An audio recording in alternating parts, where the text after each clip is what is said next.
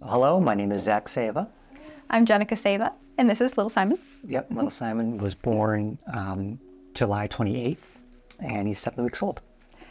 It was a whirlwind, simply because we're first-time parents, and we did the prepping that we could do, but as everyone always laughs and jokes about, you don't know what you're getting into and how to prep and how to be ready. And then he arrived, and we were, of course, sleep deprived and tired, and I'd made some meals, but evidently not enough to get us through, and having people stop by and drop off meals was just tremendously helpful. They were so warm and loving. Everybody was so celebratory for us and very supportive, and some of them were also parents and were sharing just encouragement. Keep going, you're doing great, it gets better, it gets easier, just small comments, and everything was just so encouraging.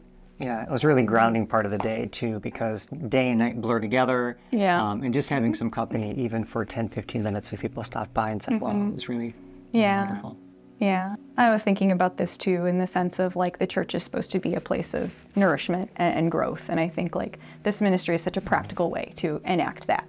And we knew we'd have a wonderful, and all the meals were delicious, by the way. They were fantastic. And we knew we'd have something delicious at the end of the day and a friendly face to drop by. And that was really something, like Zach said, a very grounding element in our day when time is a construct and we're up in all hours of the night. Yeah.